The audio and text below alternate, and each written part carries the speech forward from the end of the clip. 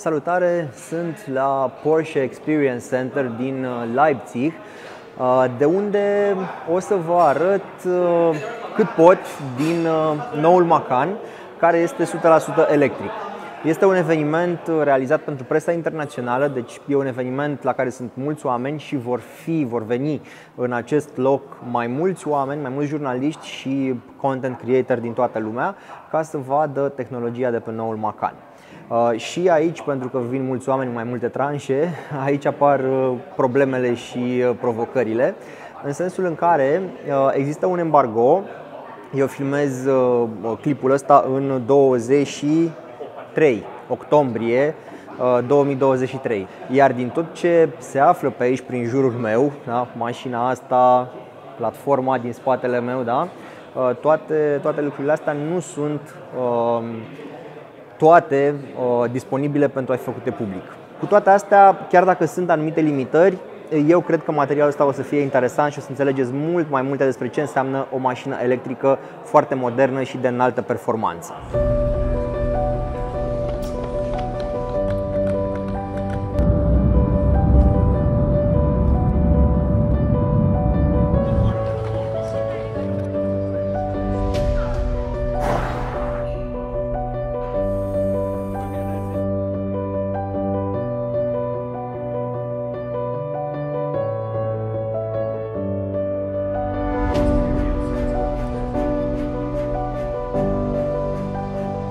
În spatele meu este mașina cu care vom merge în off-road. Este un Porsche Macan Electric în faza de test. Deci este încă un prototip într-o fază foarte avansată, aproape de lansarea pe piață, dar pentru că este un prototip și este o mașină de la fabrică, nu pot să o conduc eu, o va conduce un pilot de la ei, un pilot de fabrică. Mă jucam NFS Porsche când eram puști și aplicam acolo pentru Factory Driver. Cineva a luat jobul ăla pe bune. O să fiu pasager și vă arăt din spate sau din dreapta ce anume informații pot să primesc și eu de la acest înalt oficial Porsche, care are strânsă legătură cu dezvoltarea mașinii.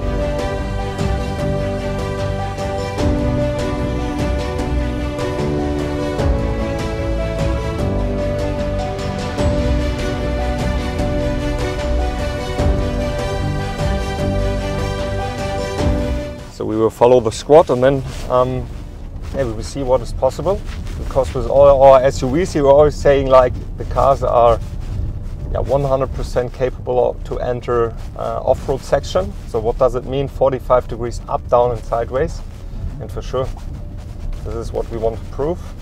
45 you said? Yeah, this is actually degrees, yes. Yes. So if you're talking about 100% of off-road, you're talking about like 45 degrees up, down and sideways. And this is actually always something we want to prove, and let's see what's going on.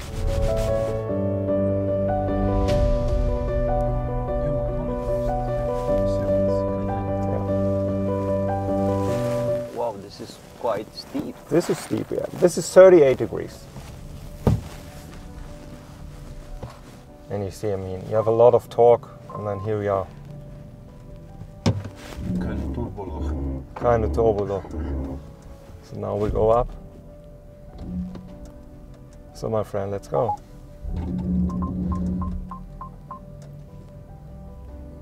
We heard one wheel spinning a bit. Could be possible, yes. I mean, it's quite low friction on this area. So now we go up. For sure, we have the Porsche hood control, which is guiding us down.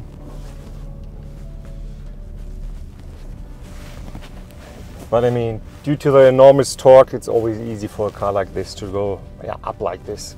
And you see, even with the inclination, it's working out in terms of rank angle, because I mean, this is always such a crucial thing. If you ramp up and if you're touching with the bumper, it's always not good. But therefore, we are well equipped, because we are now in a different mode, in a special off-road mode. because this is what I can do here with the drive mode. Just go all the way to the left. By the way, on the left hand side you see our natural gardeners, our ox and white horses, because this is a renature program as well. So this is what we are doing. Some good stuff for the environmental, because this is the ground clearance adjustable at this car? Yes. And how many centimeters from standard, let's say, road condition to off-road? I can't say the right numbers, to be honest, but there's a huge difference for sure. Okay. Because I mean, due to the fact that you are really like able to adjust the height due to the air suspension, you will have a huge difference. Yeah, because I can already see it on the car in front that it's the right height is obviously higher. And this is the other story on the, if you're driving quick on the highway, it's the opposite. It goes going down to have below 18? Below 18 centimeters, could be possible, pretty sure. Something like this, because then you are really like efficiency. Efficiency is, I mean, one of the main things. And then there's always the other story. If you're sitting quite high in a car like this, you have always the feeling that you like roll over, but obviously you will see it's not happening. So here we are, so the tire in the air. This is 45 degrees incline? No, it's like 30, 34. 34, okay, because it doesn't look like 45.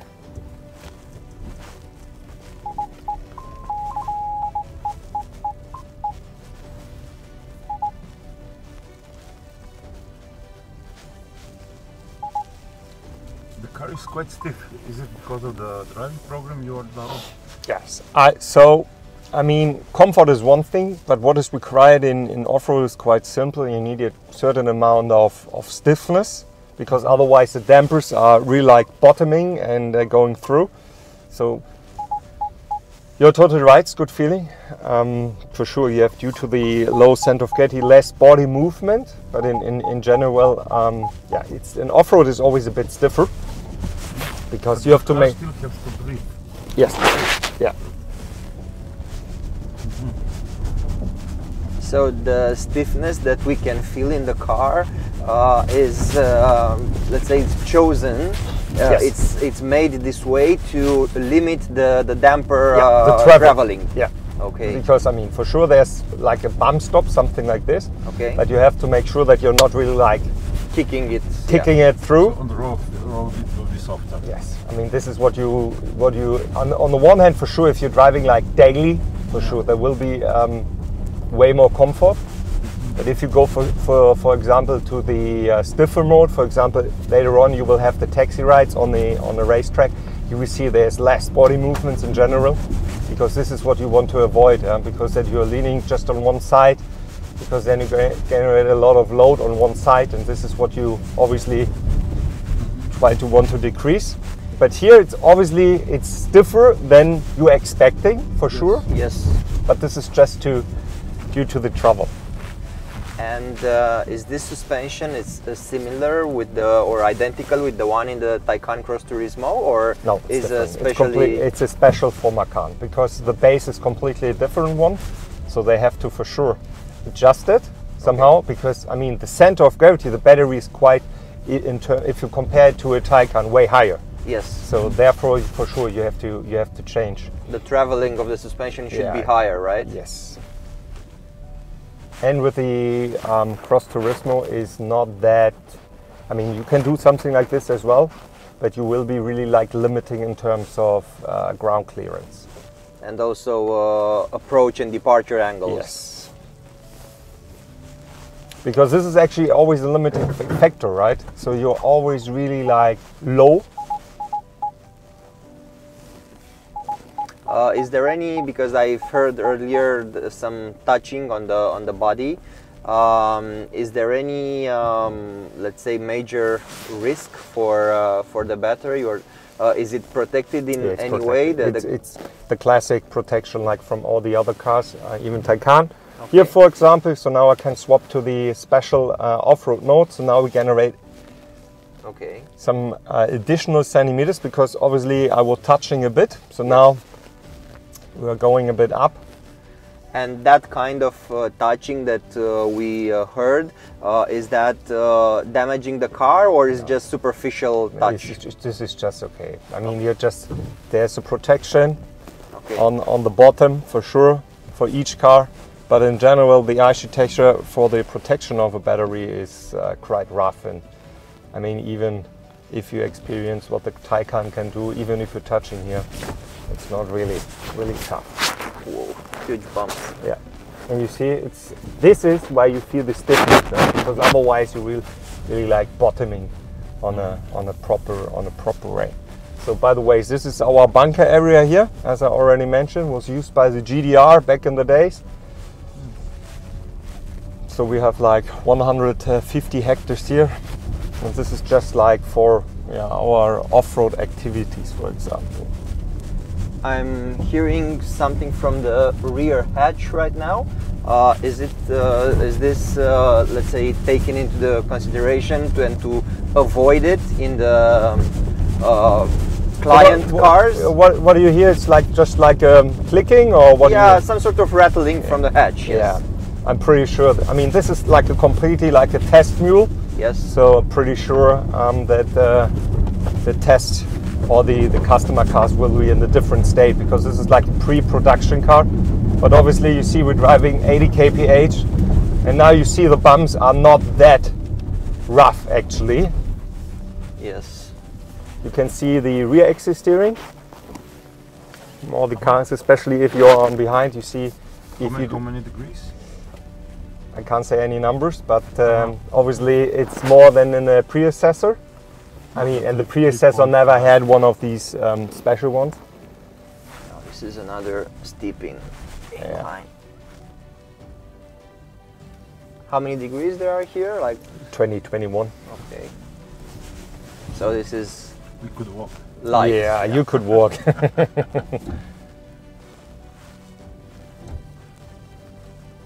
But on this bit, it's more interesting because the surface is different. It's, Yes. I mean, you have a huge advantage nowadays with the four-wheel drive system and the fully electric one. The torque split is always nice, and for sure we have the Porsche hill control. So now the car's going automatically down. So in terms of off-road usage, is the electric technology, let's say, a bigger advantage because you can control better the torque and the distribution of it? Let me say like this, is for sure not a limit, obviously not a limiting factor. So Okay. I mean, for What about overheating electronics? this is here not an issue. So the cooling in general is it's the main thing for sure. If you go like 100 kilometers just flat out, for sure there will be a point. But this is what I can say in my experience with all the Porsche electric ones, especially. I mean, we do a lot of like driving programs with the Taycan here with customers, and there was never an issue about like a derating or whatever. So this was never an issue, because we are still using this 800 volt technology, which is a huge advantage. And now even here, I mean, now we go in our swimming pool. This is 30 centimeters of water depth. How much? 30 centimeters. Okay. So this is actually quite impressive. And if someone is saying, yeah, a fully electric one will enter a swimming pool or water lane. But it is a problem if the water is deeper than the center of the wheel hub, because that's the reference usually. Yeah, actually 30 centimeters is what we're saying, this is proof. Yes. It's working out. If you go to a higher level, then it's a question if what you can't face is like with the, for example, with the combustion engine, that there's going some water into the let me say like air intake. Yes. But here for sure there will be a certain limit, but what is the limit and why, I can't say anything about this. So here we are. This was just like a small sneak preview that you see, okay, what's going on. And now I'm just swapping back to the Sport Plus mode. Now. And this one has 450 kilowatts. Because you will have more versions than you did. So for Talk sure, about the yeah. power. But this is a test model. Honestly, I don't know the exact numbers, but for sure there will be a huge range. Good. And obviously, we have always the same like Macan S, S. and this is how. Turbo S. Is the, I mean, is it possible from the technical point of view to have also GTS versions of this one? Why not? Why not? Let me say, why not? I mean, we have always the same kind of structure, so I think it's quite obvious there will be something like this. I mean, this is what the engines are always offering, or the electric motors, and you have a huge range, which is actually possible. And luckily, you will have some nice workshop with all the experts, and then you can ask some sneaky questions for sure. There will be somehow like an answer. So here we are, back in one piece. Thank you. And Still 360 of range. I mean, we're starting. This was just like 78%, so there's still something in the pocket for sure.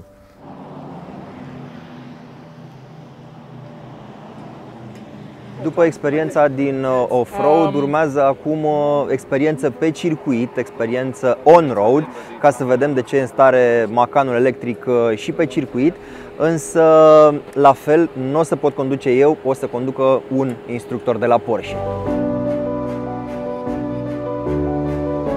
Hello, I'm Adrian. Sebastian, hi. Hello, Sebastian. Sebastian, it's a quite popular name in my country, in Romania. Oh, isn't it? Yeah. It's actually my godfather, or yeah, I guess that's how you call it, the godfather for the wedding. Okay. It's called Sebastian, so yeah. Ah, you see? Yeah, so nice. That's good for my wife. Can I use this on you to have the explanations? Yeah, that's good. Okay, so just press record, and because there will be things that I won't remember, and it's easier and accurate this way. Yeah. I don't know what are you going to tell me, but Yeah, I tell you that I'm Sebastian Steiger. I'm a manager from the Complete Vehicle, okay. and we are today here in Leipzig and do the test ride, taxi ride. And we have here the Macan Turbo. Okay.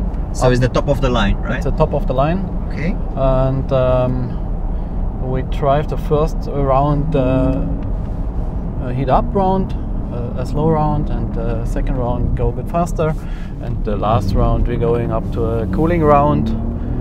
So you will see the range of the power from the new Macan. Is the power of this version of the turbo? It's 450 kilowatt peak for engines, right? Yes. Motors. And the other version, what kind of power peak does it have? The normal one? The base model. Yes. The base model, I'm not sure, but I think the Macan are. Did you show the presentation from the base model? No, because this is the first workshop for me, so I will be there at a later point in the day at the workshop. Okay. This was the first workshop for me, actually. The off-road was the first one. Okay, I give you the information later. I'm not sure which exactly power the communication right Okay. now. So, concentration. Is the car has one pedal driving, so when you lift No, the acceleration, it's like Taycan, right? Yes, we have recuperation on or recuperation off. Okay, Two and more. with recuperation on, it's not. Whoa. And with recuperation on, the car won't stop at 0, right? That's right, yes. Okay.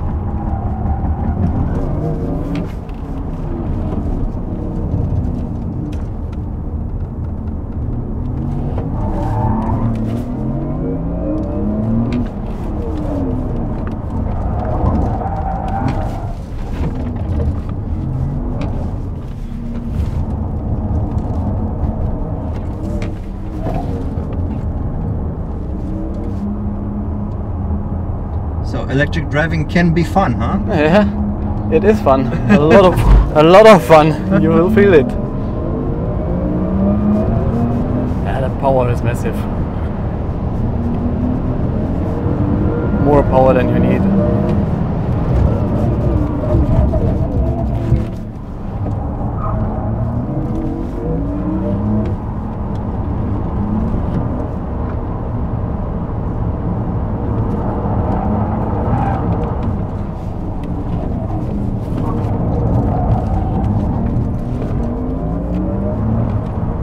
And the sound, the electric sport sound, it's on right now. Yeah, right now is it on, yeah. We can switch off it in a few seconds. Give me a second.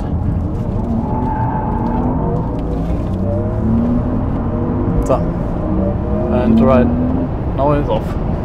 Okay, interesting. You can take the cool down lap earlier because I'm starting to get a bit of car sick. Okay. So yeah, if I that's start okay right now. with you. Yeah, that's okay. Yeah. I start the cooling round right now. This is one of my, let's say, major disappointments in life, because being a motor journalist, you have the chance to drive such amazing cars, but I only can enjoy it for 2 laps or 3 laps, and then I'm out. Yeah, that's okay. Yeah, sorry for that. That's no problem. I'm also not the best co-driver at all. Yeah, even when I'm driving, I'm getting car sick. So I mean, I can take it for about 2 or 3 laps, and afterwards I'm out, even if I'm driving. So it's not ideal, but yeah. Yeah, that's the same as me. You can switch on the recuperation also here. On, off. Okay. Is this programmable on the ROM button? Yes, it is. Here. Yeah. You can long press and you get here. So you can, it's here. Recuperation is here. Okay. On, off. Yeah. So, we are ready. Yeah. Sorry, Yeah. And, I was too fast. no worries. It's the job, both of us.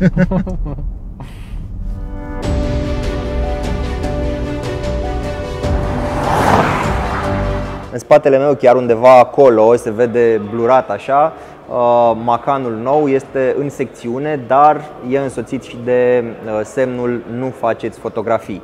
Așa că respect chestia asta și sunt anumite lucruri pe care, din păcate, eu le văd aici, dar nu pot să le dau mai departe, cel puțin nu deocamdată cât există acest embargo. Embargo care se ține nu că ar fi cei de la Porsche secretoși, ci mai degrabă pentru ca toți jurnaliștii care vin în locul ăsta să aibă șanse egale să publice ceva. Pentru că evident nu pot aduce sute de oameni din toată lumea într-un singur loc și atunci vor fi grupe care tot vin aici în Leipzig la acest Experience Center ca să experimenteze ce experimentez și eu.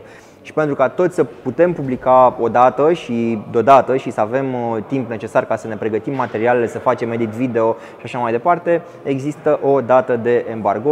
Cam asta e treaba cu embargoul, de asta am și explicat un pic să știți de ce se practică treaba asta în industria auto. Nu e prima oară când mă lovesc de un embargo, dar cred că e prima oară când îl explic atât de clar, pentru că e și un timp destul de mare de la momentul în care eu filmez asta și până la momentul în care public. Și de asemenea merită să înțelegeți și voi care sunt dedesubturile, pentru că nu e vorba de secret aici neapărat, ci mai degrabă de o etică a muncii celor de la Porsche, care vor să acorde jurnaliștilor, tuturor jurnaliștilor, șanse egale de a publica materialele în același timp și să nu... Dacă ai văzut la australieni, de exemplu, ce rost mai are să mai te uiți și pe 0100.ro, sau dacă ai văzut la nemți, la fel. Deci cam asta e ideea.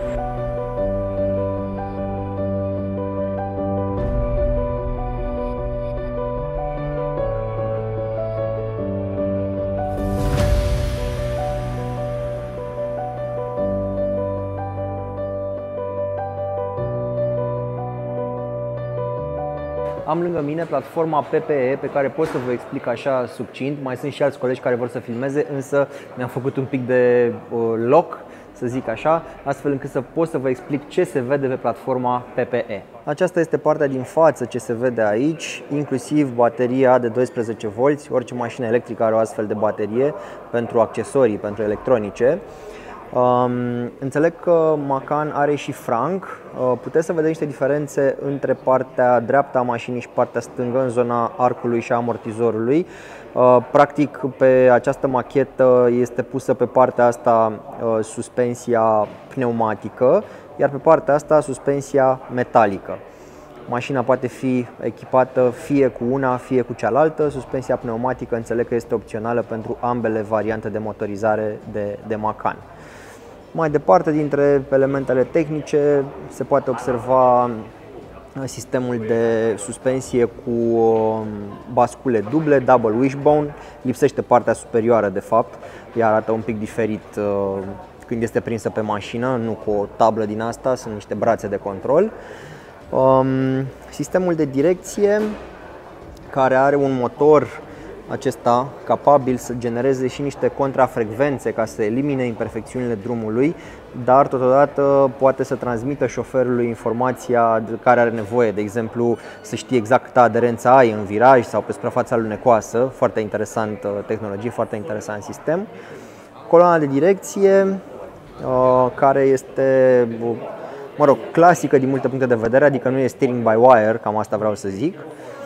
Zona care separă, asta se prinde pe panoul de foc, cum se mai spune, bucata de tablă care separă compartimentul motor de cealaltă parte de habitaclu.